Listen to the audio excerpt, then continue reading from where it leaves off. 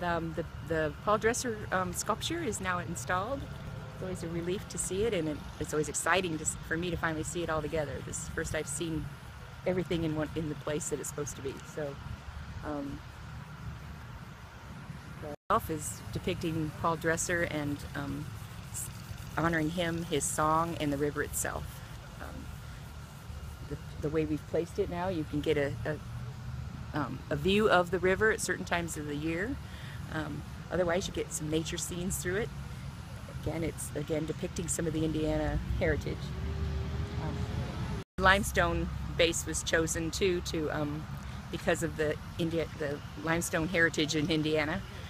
So we decided to go with a natural looking stone also. It's actually from a block that was just blasted directly out, how it just came out of the quarry.